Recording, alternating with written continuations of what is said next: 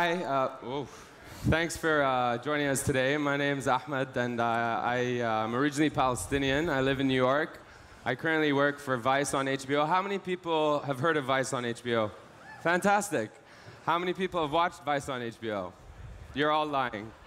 The truth is, in 2 minutes, I think it's really hard to explain kind of what I've done in the business beyond just mentioning I've hoped to always try and find ways to disrupt kind of the current method of storytelling. I think that's why we're all here. We're very excited to hear from different people about where the industry's headed, what people are doing right, and obviously everyone's trying to target the coveted millennial demographic, and I've been fortunate enough to work for companies which have allowed us to do that. I used to work for Al Jazeera English. I had a show called The Stream, and then I worked for something called HuffPost Live. How many people have heard of HuffPost Live?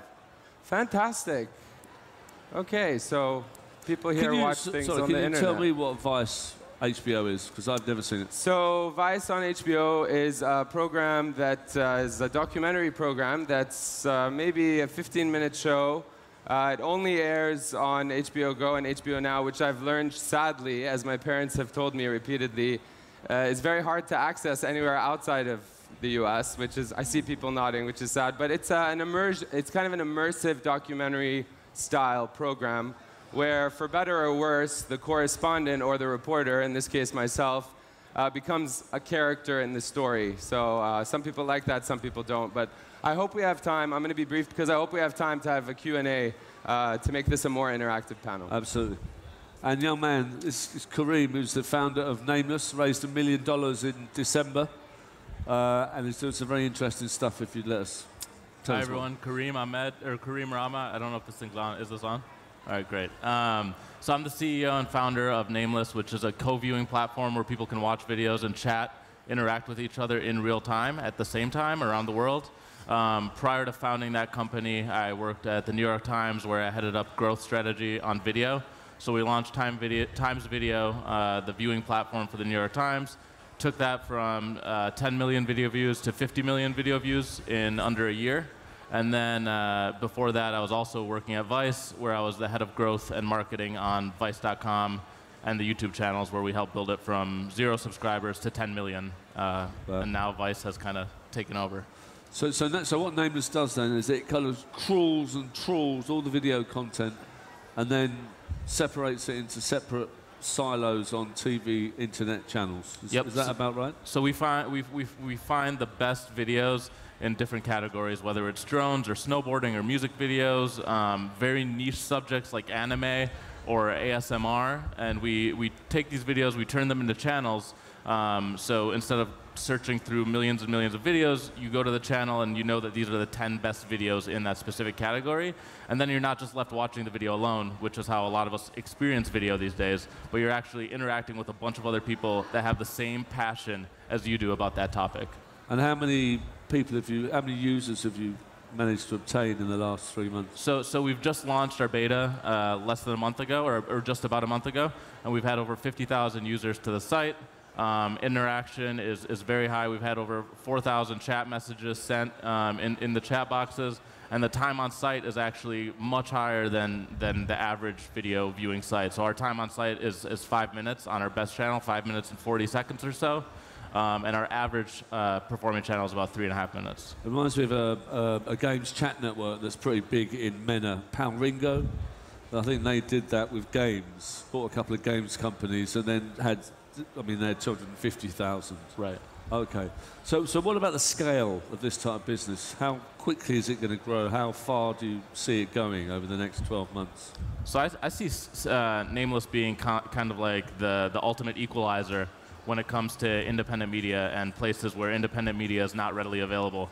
Right now we're working on this technology that only we can access, the CMS, which is called Curator, which only the Nameless team can access. But as soon as we open that up to the public, and you can create a channel about apples, and you can create a channel about skateboarding, and you can create a channel about Debka dancing, then we're talking about massive scale, because it turns into ultimately the video equivalent of Reddit. So you have subreddits that are focused specifically on video that anyone in the world can create. We were talking earlier, young man, about vertical video. and I showed my utter ignorance by not knowing what that meant, thinking it was something from up there. But it's just basically turning the camera around. And that's based a lot on the way that people use Snapchat. Would that be right? Yeah, I mean, as many of you may know, Snapchat has just over 100 million users, which if you compare it to the however many billion Facebook has, it sounds very small, but again, it's that coveted millennial demographic. And they're very addicted to using it, not just for personal reasons, but increasingly you're starting to see media companies recognize that for as much as a video may look better when it's horizontal, and that's what we're all accustomed to, these days, for example, that gentleman over there was just maybe taking a picture, but he was holding his phone vertically. And I think Snapchat and these kinds of new kind of emerging platforms are really revolutionizing not just the way in which people communicate with each other as consumers, but it's starting very quickly to influence how producers create content. How many of you actually use Snapchat on a daily basis? Yeah, see, it's not that many, and quite frankly, like I should be, truthful and say I don't use it as often as perhaps I should. But one statistic that I want to leave you with is that there are 7 billion video views on Snapchat every single day. And if you think of that in terms of scaling up, there's a lot of opportunity in terms of how you can change how you tell stories. Of course, it's very short in terms of the content. But I think what's really fascinating is even though I work for a very cinematographic company like HBO, which creates long-form immersive storytelling, I think what's really exciting is that you see unconventional ways to do things in the business, such as telling vertical videos. I mean, it sounds more complicated than it may be, but all it is that the news business, and this is, I think, the most exciting thing about what's happening right now in the news business, is starting to take its cues not just from how users consume content on various platforms, but also how they produce content on their own. And we've seen companies focus on interactivity and audience engagement just for the sake of it. But now I think you're starting to see an actual deliberate attempt to mimic the behavior of consumers on the behalf of producers, which to me is very exciting. And those 7 billion views, how long do they last? What's the average? How long do those videos last for? How many seconds? I mean, they're very short because they disappear, but you can screenshot them and whatnot. And that, again, I think speaks to there's not just vertical video, there's also 360 video, virtual reality. And all of this, I think, leads to one conclusion, which is, again, the one that I think that's most compelling, which is there's no longer an autonomy, there's no longer an authoritative voice in the media. Producers back a few years ago started to increasingly recognize that consumers were also producing videos. And I think for as much as it may mean that my job may soon become obsolete because I'm a correspondent who's in the actual video, people who want to consume content, especially die-hard news junkies, want to feel as though they're as close to the action as possible. And so that's why these emerging technologies like 360 video, where you put on a VR set, and rather than sit back and passively consume content through video, you're able to interact and kind of dictate what you're actually seeing, whether it's a chaotic protest scene or a really emotional kind of scene that people really resonate with because they're in it. I was the MC for the VR section of South by Southwest last month, and I looked at 16 companies, and we voted 6 through. And there was one company called Splash that it described itself as the Snapchat of VR. So we've moved on from the Uber of something to the Snapchat of something. Do you know what I mean?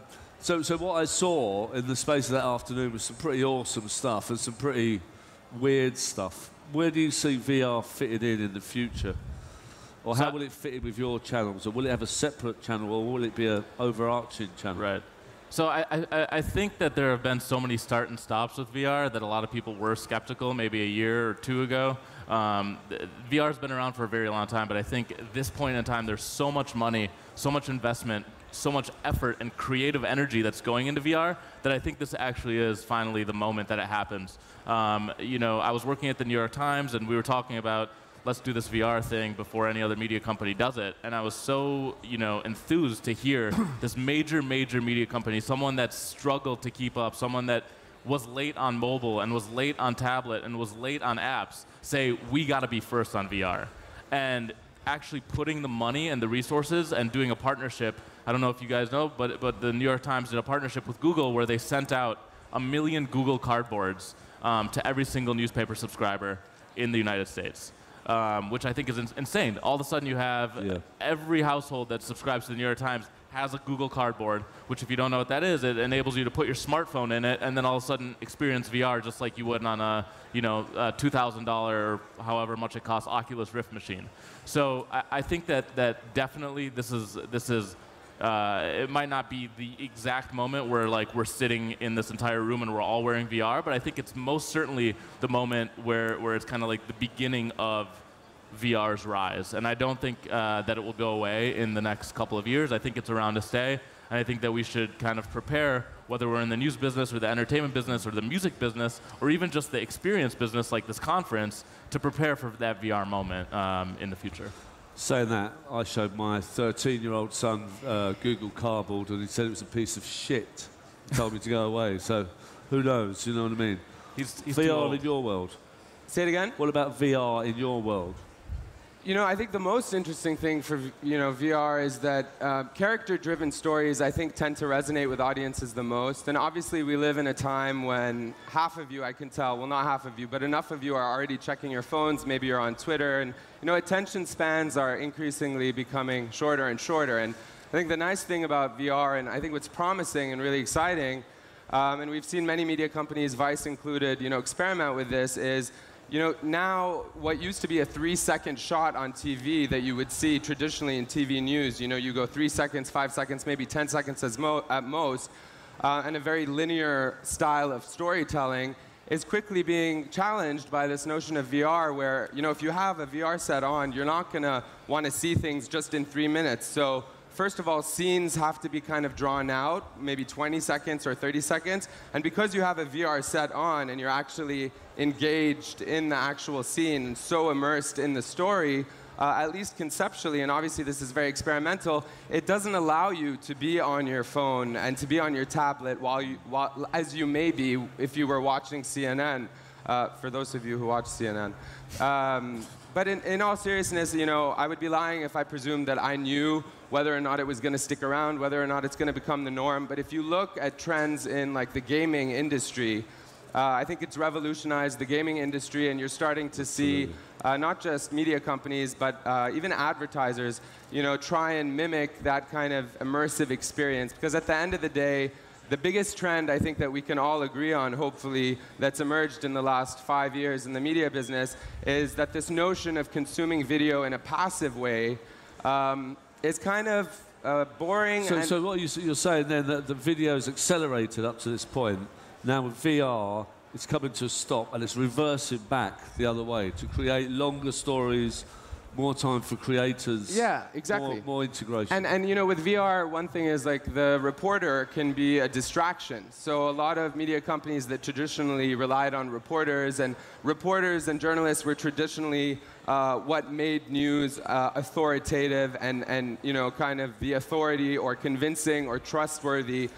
Increasingly, consumers are skeptical, I think, at this notion that authority is what actually makes a piece of content great. Increasingly, you're starting to see, for example, with the advent of AJ+, for those of you who are familiar with it, what makes it so compelling is that they're able to provide context in 2 minutes, and what makes it so trustworthy is that it's accessible. The person who's presenting the news for what they're worth is speaking in a very candid, casual manner. And the one last thing I'll just say that I think is really interesting about VR is, again, it may very well make my job obsolete, but people no longer want to trust that media companies are experimenting for the sake of profit, which may very well be the case. But I think why so many media companies are experimenting with VR is because they're recognizing that audiences like yourselves want to be immersed completely in the story and have the liberty to choose, what to consume.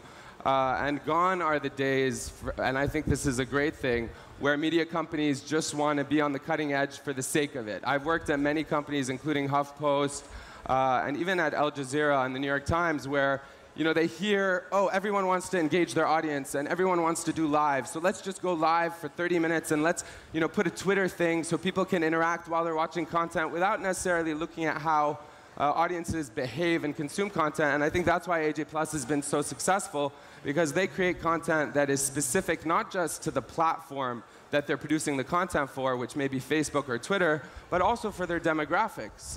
And more we're seeing millennials consume content on these platforms. And we're seeing this is totally a mobile thing. It's totally mobile, even for what you're trying to do with your new product. It's totally mobile. I'd say it's overwhelmingly mobile, especially in emerging markets. Actually, anywhere outside the United States, to be honest with you, it's overwhelmingly mobile. You know, that's not just that poses an interesting kind of challenge, though, which ties into this AJ Plus, this news. You go on Facebook, and it seems like the content all kind of is one size fits all now, because the formula has been figured out. Get beautiful videos, get beautiful images, put text over them, describe the story. You can watch it when it's muted, and you don't even have to press the play button. I think this passive kind of experience that's flooded Facebook reminds me of the early days of YouTube, when it was a massive gold rush to YouTube. It's like, wow, I know exactly how to make YouTube content. They want like a vlogger personality, a makeup tutorial, any sort of tutorial will do well on YouTube. And I think that we're in the same kind of gold rush with Facebook, where people are realizing, wow, this is a massive, massive pipe that needs to be filled. And the easiest way to make that content, instead of pointing a camera at myself, is to take images and put pictures on it. But I think what happens then is that, like consumers or audiences always do, is they want the next thing. And I think that's why new formats like VR, new formats like the company that we're trying to create, make engagement the priority, make interaction the priority, and it's less about watching a 30-second video and more about sitting down, watching with intention, watching with a purpose, having a conversation, or just getting away from the rest of the internet and putting a mask on. Do you think then that the video medium needed to be refreshed? I think it needs a refresh right now. You do? Okay. I think that you can only take so many videos that look exactly the same before you need to get something new. And I think that you can also see it on Facebook right now. The videos that tend to go the most viral, tend to get the most viewership, are not videos that are produced by media companies. They're videos that are produced by people. And I think that small tidbit of information can go a long way in guiding the content that you are either creating or curating. Okay. There seems to be like a pretty big audience here, and maybe we can go a bit interactive. And I'd really like to thank you too. The last session I did at South by Southwest for an hour with this guy, he was a lovely guy. It was like pulling teeth, and this is just so easy. Fantastic, thank you. So anyone who's got a question, please raise your hand, and we'll get you talking. Lady at the front. If you could introduce yourself, madam. Someone got a... Does anyone have a mic? Got a mic? Come up here and tell us your question.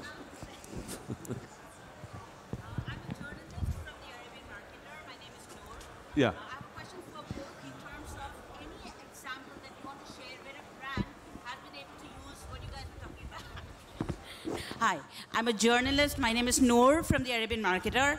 The question is, any example that either Hamad or Kareem can share in terms of how brands have been able to use VR or new forms of video well? Any of your favorites? That's our new moderator, thank you. Did everyone hear that question? So examples of brands using these new formats or new technology as well. And I'm going to go like right back to the New York Times again. I think that their T-Brand Content Studio has done a phenomenal job of integrating brands into video content. So they've done an incredible series with Netflix that profiles and documents women in prison. And they go out and what they did was like, this is the question they asked: how would a journalist approach this specific thing? And this was to promote Orange is the New Black. They said, how would a journalist approach this thing? And then that's exactly what they did. They sent a journalist to prison, they interviewed the female prisoners, they made videos with the female prisoners, and then they aired them. They shot it, made it beautiful, and they aired them. So T-Brand Studio, I think, is bar none, I'd say the highest form of branded video content that there is. And then also T-Brand Studio same company, the New York Times, has been working on a lot of VR initiatives with different brands. I actually don't know what the brands are, so maybe that's a bad example, but I know that they've done some great films with companies. Comment? Add to that? Yeah, the only thing I'll say very quickly to add to that is beyond the New York Times, which I completely agree with, is Vice, obviously, and I'm not saying that just because I work with them. I mean, Vice for a long time, and as you would know, you were there for a while, has been on the cutting edge of immersive kind of storytelling, not just on YouTube through Vice News, and Vice News has been experimenting a lot with VR, but also, you know, again, this concept of what interactivity actually means. It used to mean in the past that the consumer would be able to communicate with the person presenting the news in real time or with other people. But what Vice has done, I think, is that they've, you know, for example, in certain protests in the US, they've experimented with the notion of 360 video. And the reason I kind of praise Vice for their experimentation is because, you know, whenever there's a new technology that emerges, there's always problems. Like, how many of you go to a party? I know this may seem like a non sequitur, but how many of you go to a party, you see 1 million people, maybe you've had a few drinks, or if we're in Dubai, mint lemonades, and then you decide that, which is a whole fallacy, because I don't know, I grew up here and people don't really drink it, but I guess it's a tourist thing. But side note, you know, and then you ghost. Do you know the concept of ghosting? You kind of leave the party without saying bye to people. So there's also this term when it comes to VR, which is ghosting, and it's one of the kind of glitches that you have where, like, all of a sudden you're in the VR world and you're immersed and you're looking around and a character that was there, who might be a central character, ghosts and just disappears for a second and then returns. The reason I say this is, even though these things happen, Vice has been publishing these things online, because the only way to actually, I think, become experts in terms of creating this kind of content is to be willing to make the mistakes and have the audience kind of tell them and give them some feedback as to what's not working. And that was one thing that I noticed with Vice was the issue. So it sounds to me suspiciously like mobile used to be. I remember I was a judge, and remember that film, that show, 24? So they were trying to do 24 on mobile, and they thought it would be really clever and change the actors just for the mobile screen. So there's going to be mistakes all along, everywhere you look, I think. Are you sure that this is the year of VR? I didn't say it was the year of VR, I said it was the moment. This is the stop, start, and I think we're started. And how long it takes for it to get into every single household, I have no idea. How long until every media company is producing it, I don't know. I think that this is the moment that it begins, though. Right, okay. Just mostly because of the money. I think when you have money pouring into an industry, that's a very good sign that that industry, it could go waywire, you know. We saw it with 3D printing. That was like the big thing. Money was pouring into 3D printing, and ultimately, it was the consumer who didn't adopt the technology. They thought MakerBot's too expensive, this 3D printing system is too expensive. They didn't buy it. If that happens with VR, then of course it's not going to start. But right now, the runway is there, the money is there, the investment is there, and the creative energy is there to make it happen if the consumer wants it. Well, one just quick thing I wanted to say, like, you know, no one knows how quickly VR is going to scale up. Because how many of you have actually used a VR set? Oh, wow. Impressive. More people than actually use Snapchat. Well, what's interesting is, you know, when you have a VR set on, there's a limit to how long you can have it on. I think it's like an average of 10 minutes, because it can become a bit, you think less than 10 minutes. Yeah. So 10 minutes is maybe the maximum. And, you know, when you have a VR set on, there's also, for as much as, you know, especially millennials want to feel something burning, is there special effects? Speaking of special effects, you know, when you have a VR set on, what actually happens is sometimes a character will come so close to you in the action that it can actually feel very claustrophobic. And people who aren't accustomed with being in, you know, tear gas, as we are right now, can feel as though that's very overwhelming. And so for as much as, you know, it immerses you in a way, and that's a good thing generally in the business, it can also be a bad thing. So I think everyone's, you know, experimenting, and you know, in media, that's the most exciting thing. And when you say the money's flying in, the money's flying in from advertisers or from investors or from the ecosystem? It's from all parties. I mean, the money's flying in from Facebook as an acquisition to Oculus Rift. The money's flying in from advertisers who want to make VR-branded content. The money's flying in from media companies who want to produce the content. And then there's people that are willing to make it. You know, there's new companies popping up in LA, San Francisco, New York, probably Berlin, Dubai. VR specialists. And I don't know. I was skeptical a year ago, but I think now I'm like, okay, I get it. Like, I think that this could actually be the time. And you think that maybe LA might be one of those places that might be the hub? I think LA has a lot of potential right now. I think it's the Hollywood capital of the world. It would make a lot of sense for the entertainment VR to come out of LA. Yeah. I think New York, obviously the media capital of the world, and that's where a lot of the media companies are doing this. Yeah, yeah. Yeah. And one thing I just want to say quickly, I'm not a businessman by any means, but it is relatively inexpensive to produce 360 videos. I think, you know, based on the technology you use, it can cost less than $15,000. I mean, you could do it DIY. You could get a bunch of GoPros and strap them together. There's ways to do it. Yeah. Exactly, and like I'm not necessarily technically an expert on any of that, but just from a consumer side, I mean, I think that's what's super exciting, you know, giving, and it's again this notion that we've heard time and time again. The first time I came to the Abu Dhabi Media Summit, just in Abu Dhabi a few years ago, one thing we were all talking about is how, for better or worse, the Arab uprisings that we witnessed a few years ago really allowed, you know, again, this notion of consumers to be producers. So because the technology is relatively inexpensive, even though LA and New York are kind of traditionally, conventionally where this would happen, I think it allows people anywhere, including here, to experiment with this. And that, to me, is very promising. Okay. Has everyone got the courage to come up and ask a question? I've got a very loud voice. We've got a couple of minutes. Please, this gentleman there. After you, you come after, sir. This gentleman. Do you want to do the... You gonna do the mic thing? Ahmed, do you want to do the... Oh. Just Hey, introduce yourself, sir. Oh, my name is Azrael. I'm a producer for the Soundgarden. I was just wondering, like, I'm really excited about the whole VR technology and how it's come up, but I almost feel like we've skipped over augmented reality, and I was wondering whether there's going to be a time where that comes back, or virtual reality is just going to be the more immersive experience, and we're going to forget about augmented stuff. Did you understand it? No, no. Say it. He's wondering about augmented reality as compared with virtual reality. Is there going to be a jump between the two, or what do you think? What's the linearism of it?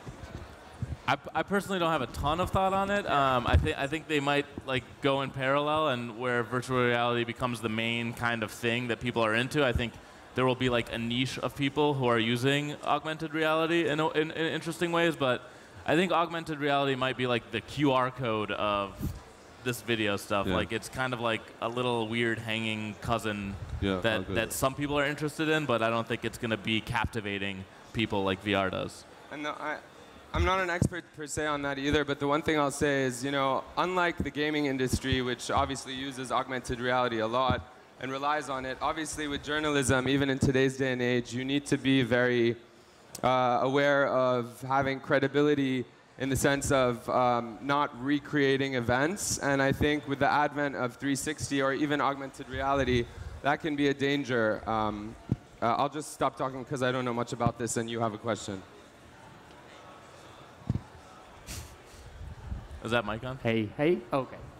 Just I'm introduce yourself. Bogdan. Introduce yourself, sir. I'm Bogdan. I'm a filmmaker, and I've been exploring this 360 video for a while now.